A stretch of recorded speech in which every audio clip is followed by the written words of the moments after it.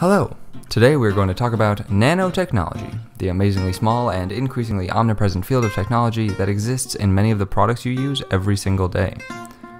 When people consider the word nanotechnology, they tend to focus on nano, and due to clever advertising and a general lack of knowledge about the metric system, when many people think of nano, they visualize this. And while the iPod Nano is a useful item, it is 10 million times larger than an actual nanometer. So it's time for how small, really, is a nanometer. A nanometer is 10 to the negative 9th meters, which means that for every meter, there are 1 billion nanometers, which is a number that is almost impossible to wrap your mind around and certainly a scale that is quite difficult to visualize. So let's try to put it into perspective.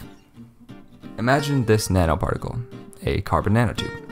They can range drastically in lengths, but for the sake of this demonstration, let's imagine that the nanotube is 1 nanometer wide and 5 centimeters long. If we look at this chart of the metric scale, we see that the centimeter is 7 orders of magnitude or 10 million times larger than the nanometer. So if we were to take this nanotube and expand it such that the base was 1 centimeter wide, something much easier to visualize, the length would be multiplied by 7 orders of magnitude. Take the 5 centimeter length and multiply it by 7 orders of magnitude and you'll get about 50 million centimeters, which is roughly the width of the state of New York. But let's try a different perspective. It's not difficult to argue that human hair is remarkably small. At about 0.4 millimeters, hair can be difficult to see with the human eye. Relative to the size of the hair, however, an object in the nanoscale would look like this. See it? No.